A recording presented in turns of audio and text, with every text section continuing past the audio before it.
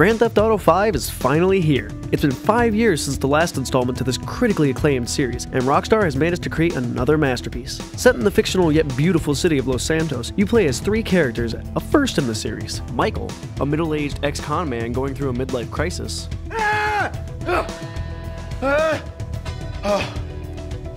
Franklin, a young and ambitious gangster who thinks he is surrounded by idiots. Ain't been to the set, ain't came to none of the meetings.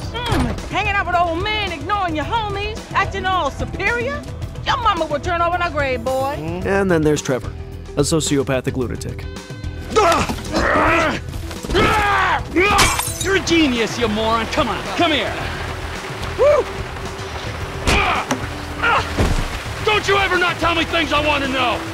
The story follows the different lifestyles of 3 completely different con men as they work together to get a bigger and better score. Each bank heist has you planning out which way you want to go in, whether it be loud and violent or quiet and professional, as well as the people you want to take with you. Listen to Lester, pay attention to the information he gives you, and we'll all make a buck.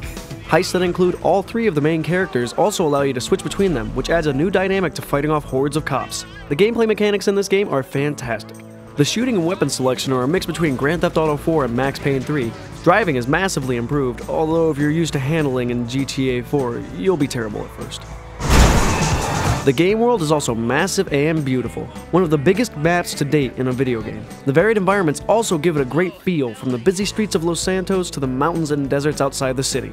There are a few bugs present, but nothing game-breaking or bad enough to detract from the overall experience.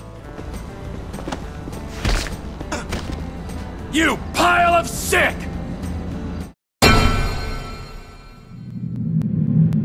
Grand Theft Auto 5 is nothing short of incredible. The gameplay is masterfully refined, the world is varied, beautiful, and massive, the story and characters are fantastic, and the varied story missions and activities will keep you coming back. When the online portion is released next month, I'm never leaving my house again. We give Grand Theft Auto 5 6 out of 5 goofs. Right here. Huh? Real professional.